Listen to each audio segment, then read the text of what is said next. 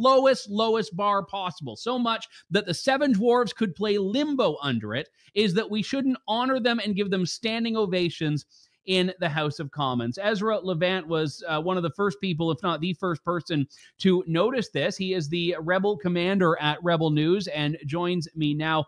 Ezra, it's always good to talk to you. I mean, you're a Jewish man yourself, and I know you have a very high tolerance for free speech and for people having controversial and even hateful opinions. But just on a personal level, how did you feel when you saw this and clued into what people in the House of Commons didn't really clue into? Yeah, I mean, talk about tricky language. I mean, the guy was a Nazi. I'm not saying he was like a regular GI, just a conscript in the army. He was a volunteer with Hitler's SS. That was the political hunter-killers. Those are the folks who would go after the partisan resistance. Those were the folks who would hunt for Jews in the attics. These were the vicious Hitler errand boys. They trained near Dachau. They were the division for the battalion that would shoot Jews and bury them in mass graves. So he wasn't just fighting, he was a Nazi, an SS officer. I'm curious if he has the telltale SS tattoo under their armpit. They would have an SS tattoo and then their blood type. Now, I wonder if Yaroslav Hunka has that. It would be terrifying to find out. This guy sort of sneaked into Canada, according to David Pugliese, Canada's leading military journalist and historian. A lot of these guys sneaked into Canada by changing the name of the battalion. They said instead of part of the 14th Waffen SS, they were with the 1st Ukrainian Battalion. And about 2,000 of these folks managed to sneak into Canada. This guy, Yaroslav Hunka, kept a low profile for a long time. I mean, he's 98. Maybe he was worried that some Mossad Nazi hunter would show up one day and get him, but he's 98. And imagine getting the phone call. You're a Nazi. You've been living low-key. You sort of lied to get into Canada. And one day you get a phone call from the government, not to prosecute you, but to champion you as this hero. Anthony Rota literally called him a hero. Now, I got a question for you. Do you think for 1 second that being a guest of honor for the entire parliament when the foreign president of Ukraine is there, so you've got high security, everyone's going through the metal detector because this guy Zelensky is under an assassination risk. Do you think for 1 second that Yaroslav Hunka was not scrutinized by not just one, but probably 10 people? Do you really think Trudeau, the master thespian, didn't know who was who? And do you think Chrystia Freeland, whose own grandfather was a Ukrainian Nazi who actually expropriated a newspaper from a Jew and turned it into a Nazi propaganda machine, do you think for a second that Chrystia Freeland didn't know exactly what was going on? And you were so right, Andrew. These liberals call everyone a Nazi. It's projection. They are the Nazi lovers. And it wasn't until the internet, including myself, connected the dots. No regime media bothered to say, oh, who's that guy fighting against Russia? Oh, that's our friend. Why did it take independent journalists like myself when not a single regime journalist said, that's a bit weird? Who would have fought against Russia in the early 40s? Well, on that note, I mean, the most charitable interpretation for this is that they are idiots, is that you have people that don't understand the history or lack the logic and reason to just put two and two together. You don't buy that, it sounds like. You know, Jaspal Atwal, and you guys broke this story. He was the terrorist, the judge called him a terrorist, who was convicted of attempted murder when an Indian cabinet minister was visiting BC. Jaspal Atwal tried to kill him. He was convicted, declared a terrorist. Justin Trudeau invited him to go to India with him.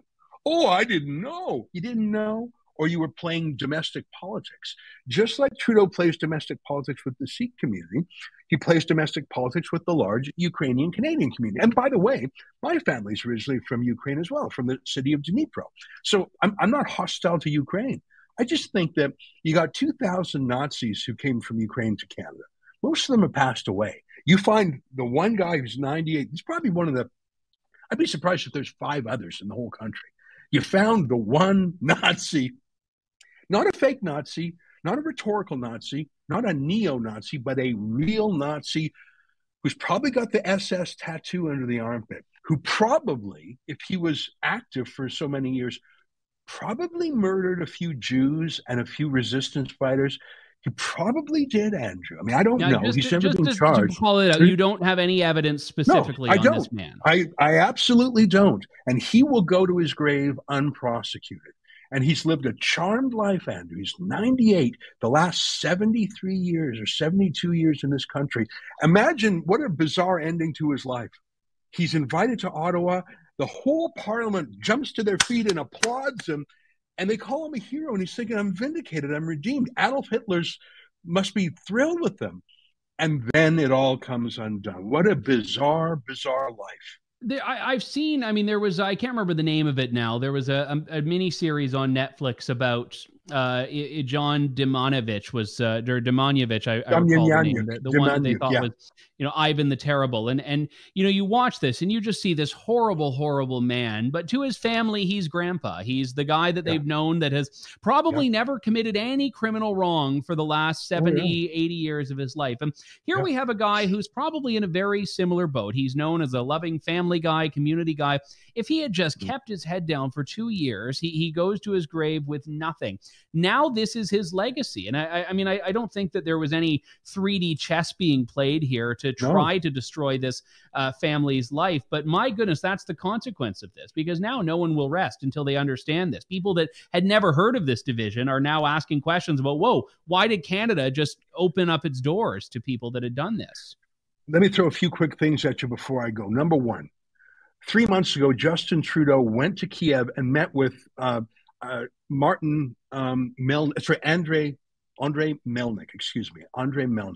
He was Ukraine's ambassador to Germany, and he was fired by Zelensky for denying the Holocaust. Fired by Zelensky. Trudeau met with him.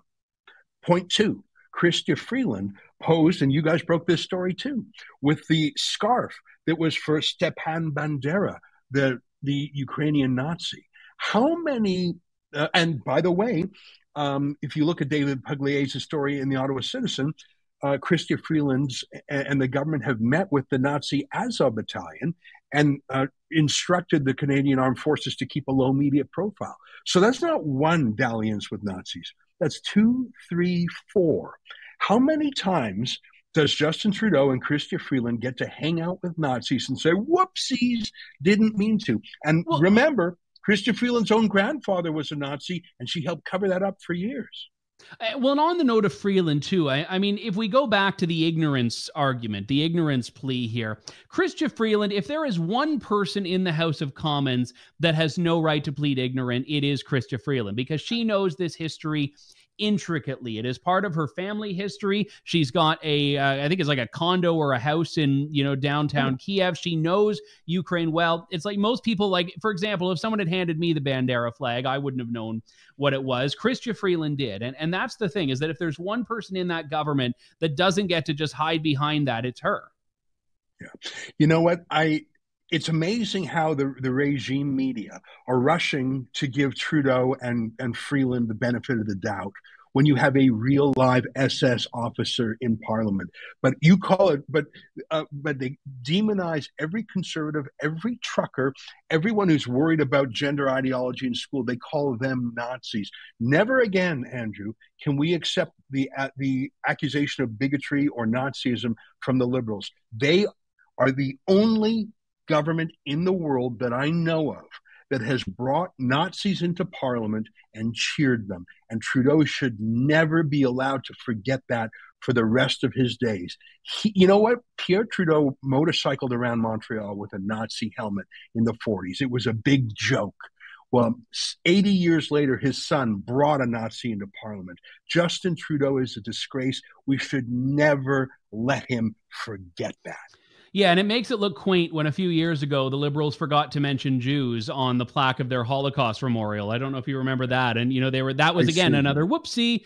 Ezra, I know you have to go. I appreciate you coming on. Your coverage on this started on Twitter, and I know we'll carry on into your show tonight at Rebel News. So thank you very much. Thanks, my friend. Bye-bye. All right. That was Ezra Levant, the Rebel commander of Rebel News. And